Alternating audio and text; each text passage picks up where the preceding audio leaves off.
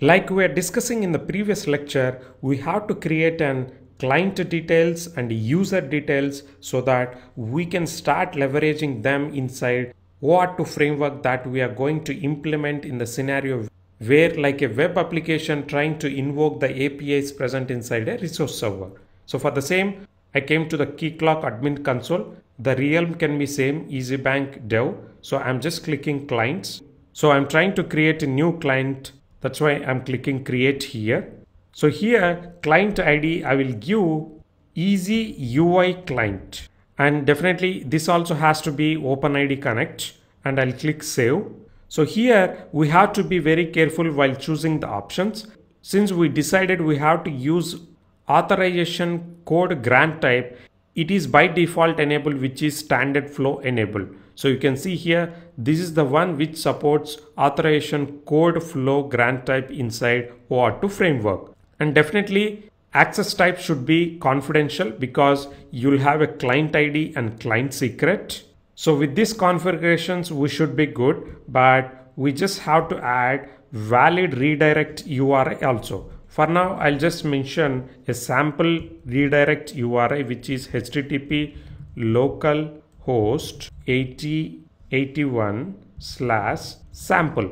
So you can give any redirect URI for now, but in real world scenario, this is the important configuration that you have to configure properly. The reason is your KeyCloak server will redirect the user after providing an access token to the redirect page. So this is the page which will stop hackers from hacking the access token, because by mentioning the redirect URI, you are bringing back the user from the KeyCloak Auth server page to your own server page. So that's why valid redirect URI is very important. For now, I just configure localhost 8081 sample. So with this, we should be good with all the default configurations. I'm just clicking save here, and I should have got credentials also. So we have credentials. Now we created a successful client that I can use during Auth authorization code grant type. So now I need an user also. So I'll create add user. Here username, I'll give accounts. Email is accounts@easybytes.com.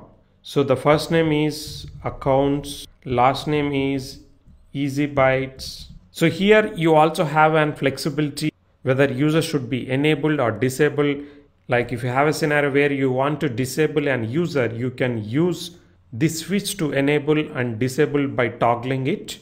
Or you can also do that by invoking REST APIs exposed by the KeyCloak. So for now, I am keeping the user enabled, and email verified also I'm keeping yes. I also have an option of adding him to a group, but for now I don't want to add to any group. I'm just clicking save. So once the user is created, you can go to credentials to set a password which can be used as a temporary or permanent ways. So I'm just setting a password 12345.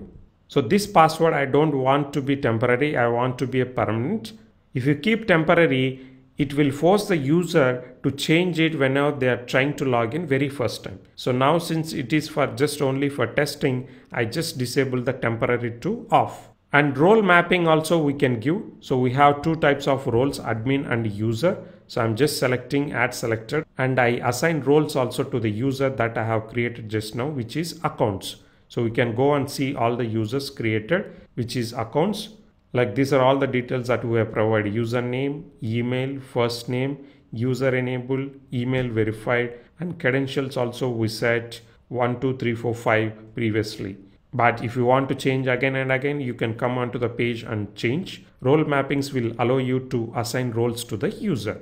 So this way we created a client and user details which we can use during authorization code grant type flow. In the next lecture, let's try to leverage these client details and user details and test the Auth authorization code grant type first with a postman. Post that we can start integrating that with an web application. Thank you, and I'll see you in the next lecture. Bye.